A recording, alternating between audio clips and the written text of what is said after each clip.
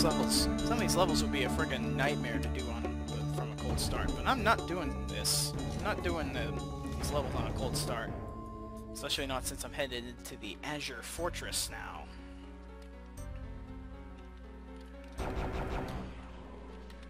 Yeah.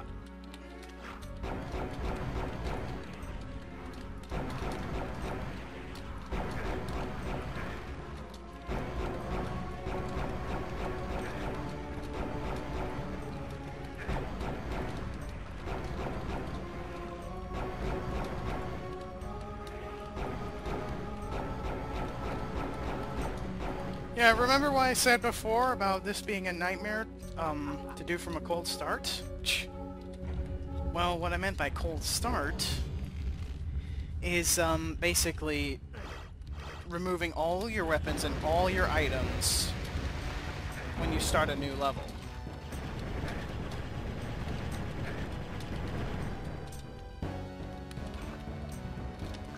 Yeah, a friggin' nightmare to cold start this place. This game already does that for me a little bit, with stripping all of my items down to just one each at the start of a level.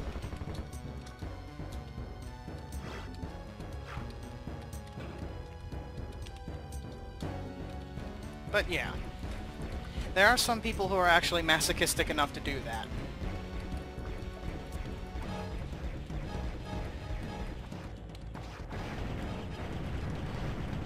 There are actually a lot of people masochistic enough to do cold starts on a lot of these older sort of games. For me, though, number one, not only is it unfairly hard, but for me it also kind of kills the point of going through each of these great levels and collecting all these weapons and then just going to town on everything in your way.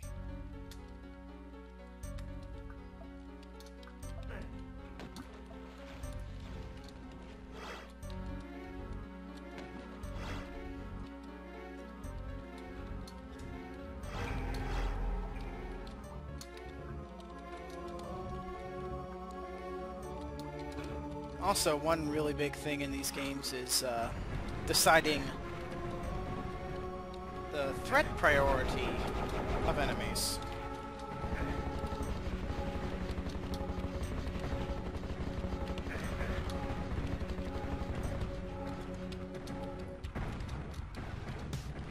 Like in this case, since I have the Shadow Sphere that makes me immune to those knights all over the place, the Ophidians come first.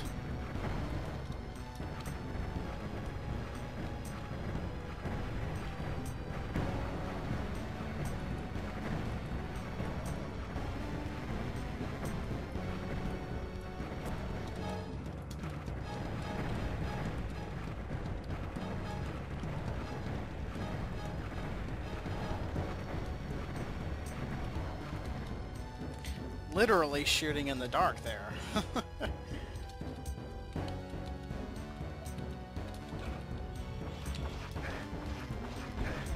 Stop that.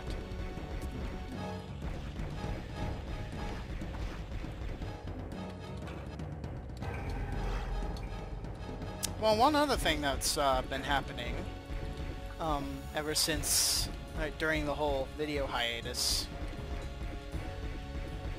was a while ago I got a program called Slade, which apparently is used to modify these sorts of games, and I was planning on making a number of modifications for this game and for Doom as well. Unfortunately, due to the hardware problems, I am currently unable to finish them. Plus, I was having some difficulty with putting in animations and stuff for new weapons.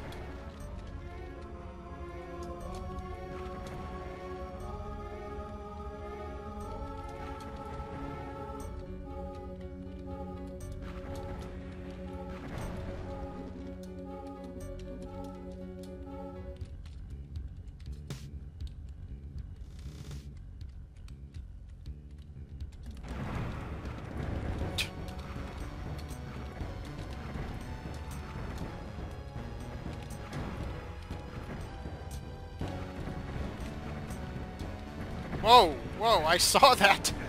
I saw that guy trying to sneak around me. Little jerk.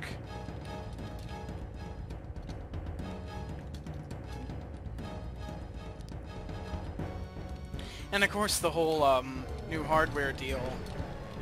Slade is one of those newer programs that apparently doesn't store absolutely everything on its hard drive.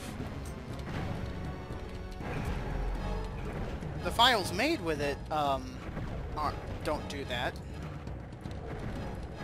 but the program itself does. And that slowed my progress with making cool stuff even further.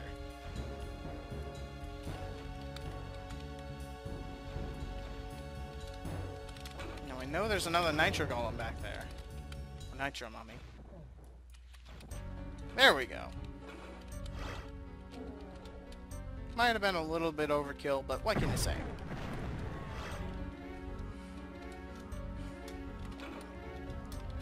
Other than there's no such thing as overkill. Only just enough kill.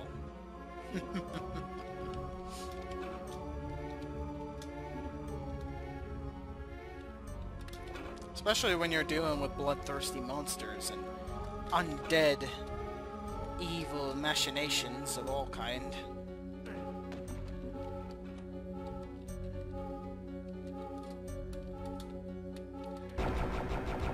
And brainwashed people who apparently can shoot electricity from their hands.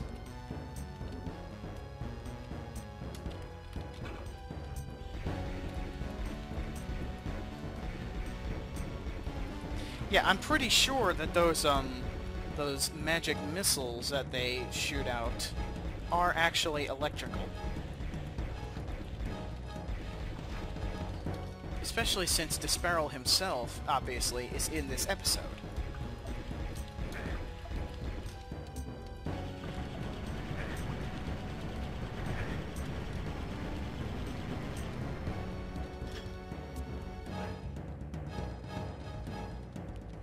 And he uses electrical powers.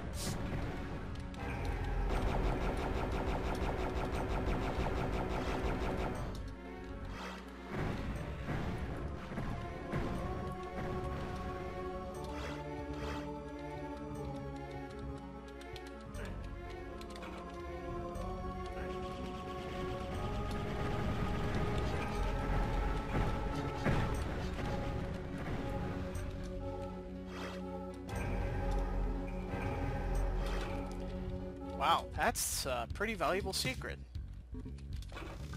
And that's not the right door I need to go down.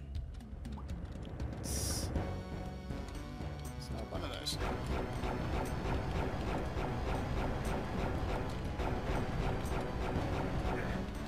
Ow! Whoa! Crap. Focus, focus. Well, okay, one other thing I discovered during my whole experimenting with this game is that the Hellstaff, its powered up mode, is an absolute killer in a closed space.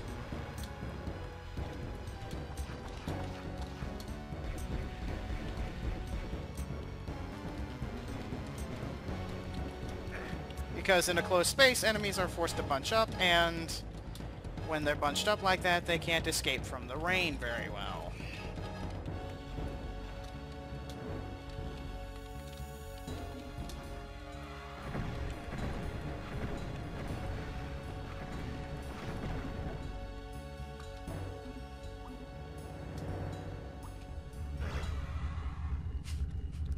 I remember this trap.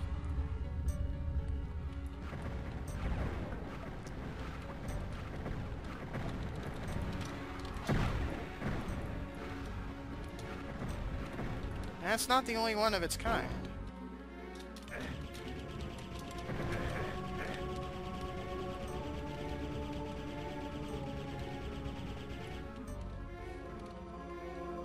Hellstaff's normal mode's also quite effective for hall fights like that. It's like the ultimate hall fight weapon.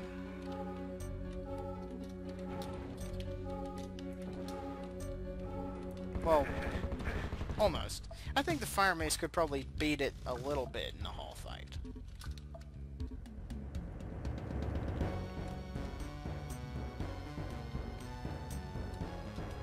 I'm gonna grab the shield because I know what's coming up next.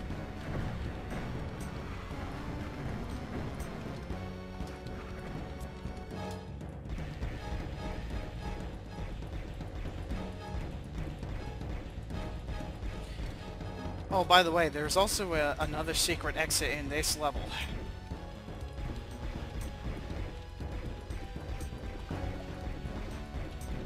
One that leads to a rather bizarre secret level.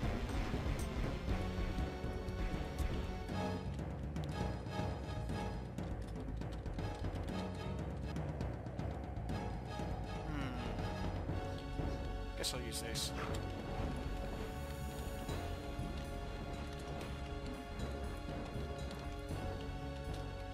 Again, no such thing as overkill, only just enough kill. But anyway, the secret exit.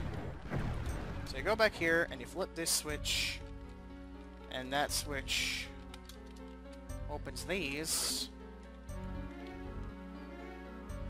as well as the normal exit, which is back here.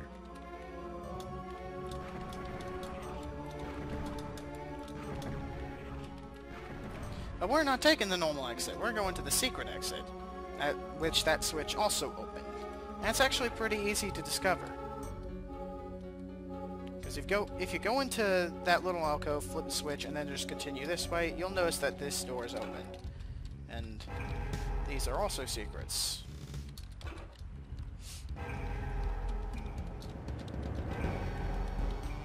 And this is the secret exit.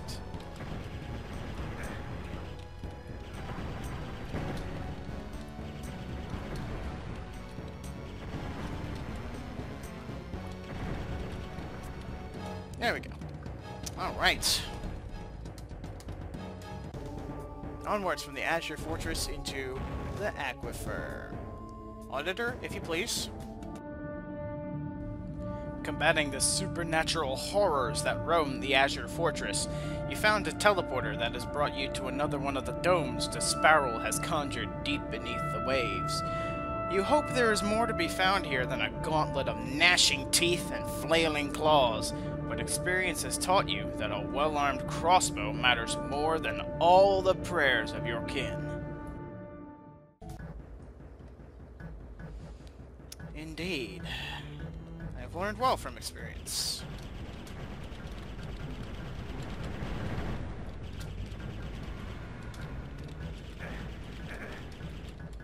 Yeah, I always found this secret level to be a little strange, especially when compared to the others. I'm not quite sure why. Maybe it has to do with the big tank of water in the middle. But well, that is what an aquifer is. It's a large pocket of water under the ground. Some people actually pump water directly from an aquifer and purify it and use it for drinking water. Wow! Crap! This trap wasn't supposed to trigger yet. Did I slip onto the platform or something?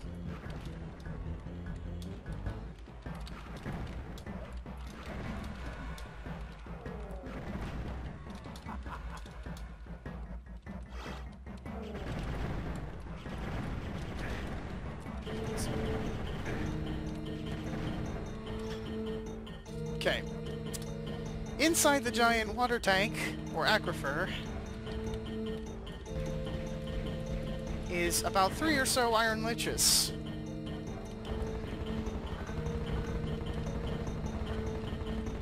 And there's a secret that actually involves going in that giant water tank, so yeah. That's why I'm killing them now, because it's much easier to kill them now than it is when you're in the giant water tank. Give me a moment. Whoa! I just saw what's waiting for me behind that door. Good thing I paused.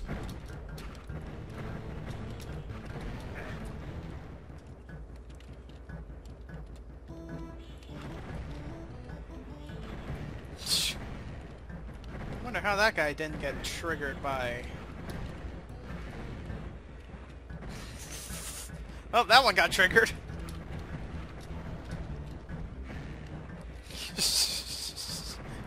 Just getting everyone triggered.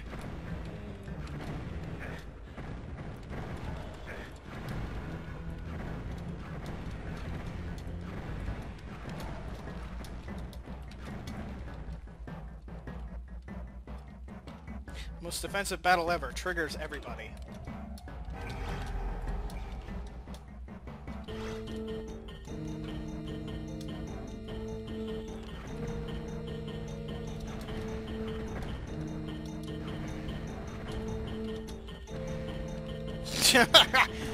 Triggered! Who's gonna win? Looks like the fire gargoyle might win. Oh? Oh? Fire gargoyle has gone to ground. He might be desperate. And... oh, the knight wins.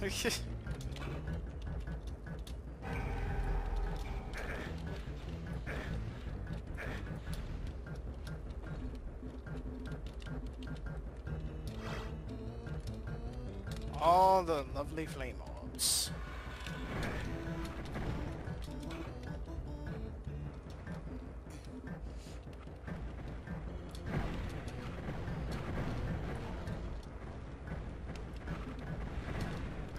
I've also been, after watching over my previous videos, I apparently found out that I stand still quite a bit while playing this game, which can be a death sentence. So I've been trying to work on that. Whoa! That's kind of half the point of my whole experimenting I was talking about. I have a tome? No, I do not have a tome. Jesus.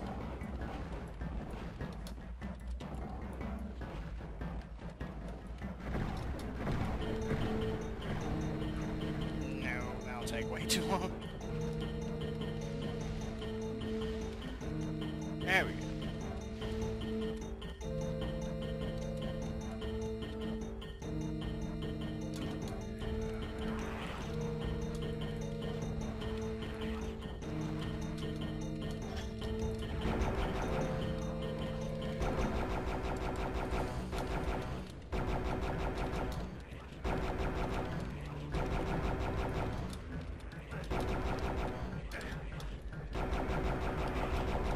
This is one thing I really like to do, is kind of weave, when I'm in a fight with enemies, I like to just weave around a place.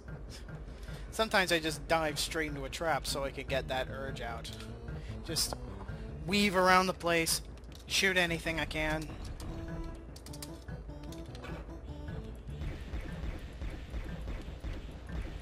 That's one thing that I really don't get to do a lot in these sort of games.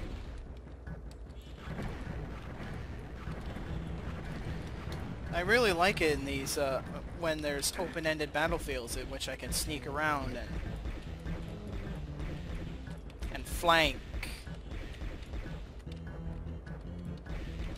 Duck in somewhere and then leave my enemies guessing if I'm gonna pop back out there or elsewhere.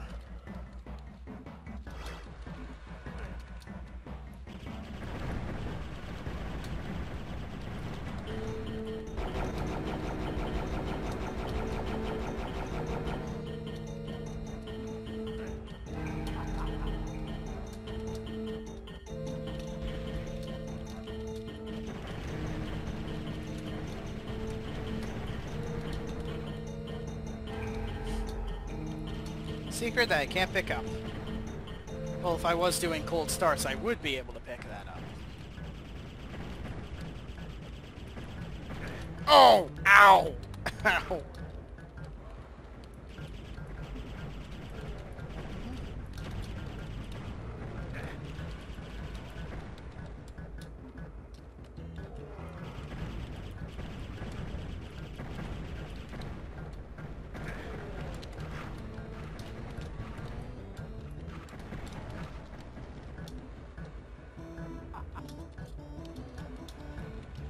Let's see if I can get rid of this guy before... Guys! Before dealing with the key trap. There we go.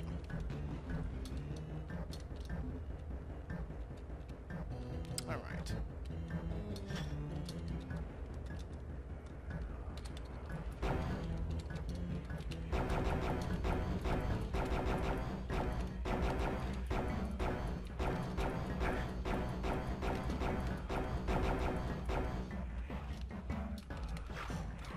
Oh, it didn't hit that guy in the back.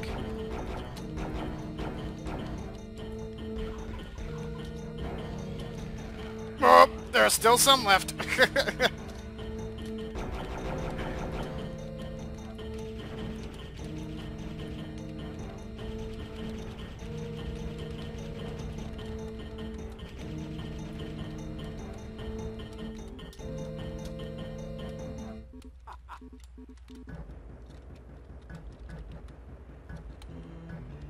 Well, I probably won't need that much for the next area. I think it's mainly just golems or mummies prowling around.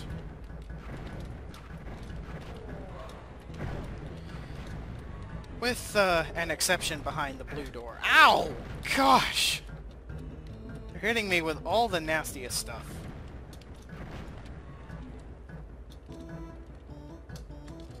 Okay. I do not have a tome. I hope there's one that's secret. There should be. There is. Good.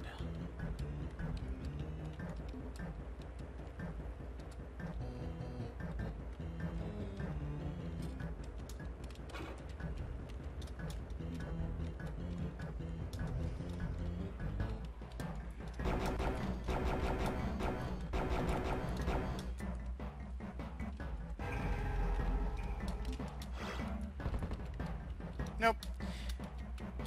What is with this totally pointless secret with nothing in it? That's one question I would have to ask the developers. Well, anyways. Someone back here. Well, anyways, what I needed that tome for is the blue key door.